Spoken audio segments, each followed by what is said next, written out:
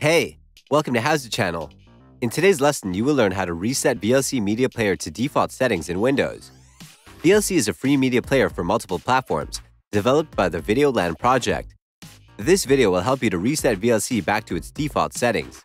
It's a very easy process once you know how to do it. Open VLC Player. Click on Tools at the top menu bar. Choose Preferences from the list. A new window will open. Go to Show Settings at the bottom of the window. Check Simple option. Click on Reset Preferences button. Click OK in the pop-up window. Go to Show Settings at the bottom of the window. Check All option. Click on Reset Preferences button. Click OK in the pop-up window. That's it. Thanks for watching the video. Please like it and let us know if you used any of our tips and tricks. Subscribe to our channel. We upload new tutorials every day. See ya!